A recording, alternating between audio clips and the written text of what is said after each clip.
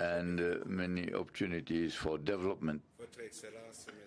Excellency William Samuel Ruto, President of the Republic of Kenya, our host, Excellencies, heads of state and government present, the representatives of international and regional organizations, all protocols observed.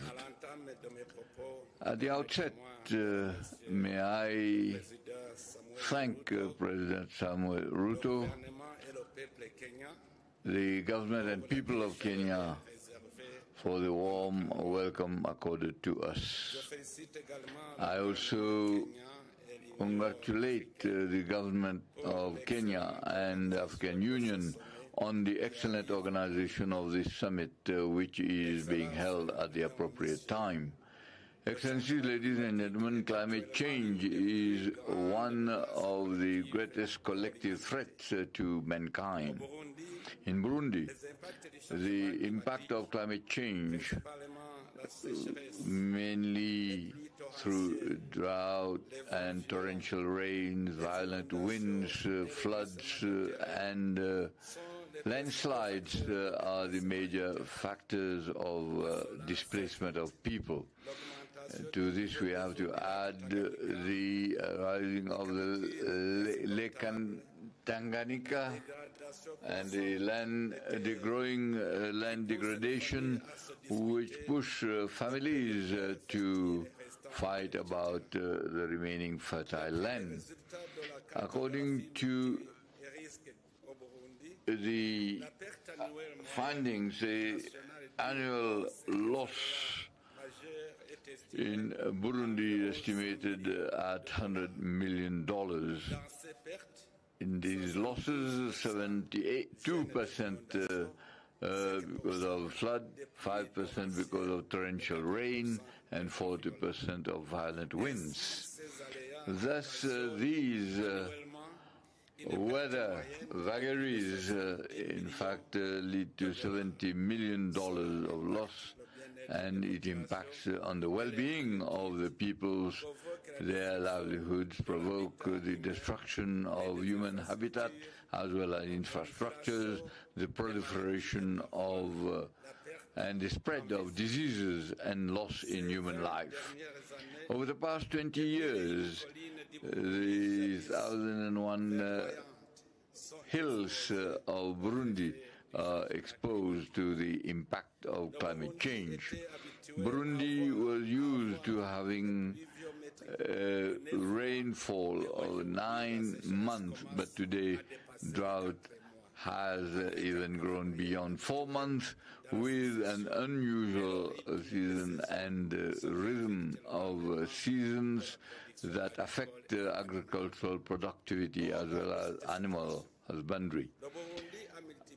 Burundi has increased the number of initiatives in order to face this phenomenon. Burundi is in line with all the conventions that relate to climate change. In this regard, Burundi has adopted an environment code in 2021, and one of the policies for environmental orientations taking into account climate change. This program is accompanied by the mobilization of farmers and by putting, that is, the planting of trees in fertile arable lands in order to retain the rain water.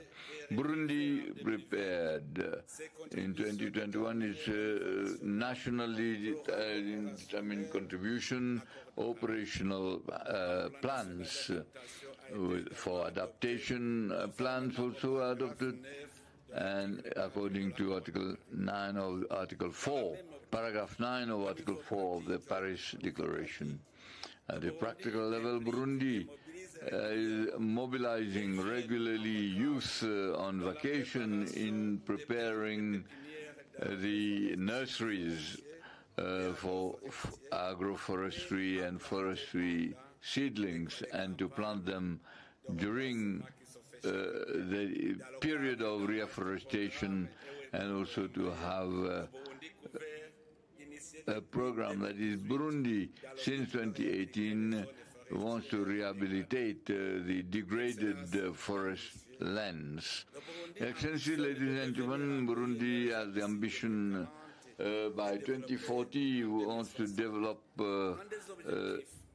its objectives of development and the protection of environment and the enhancement of resilience to climate change.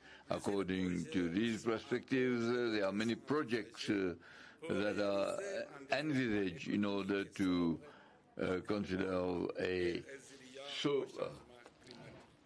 climate resilient program.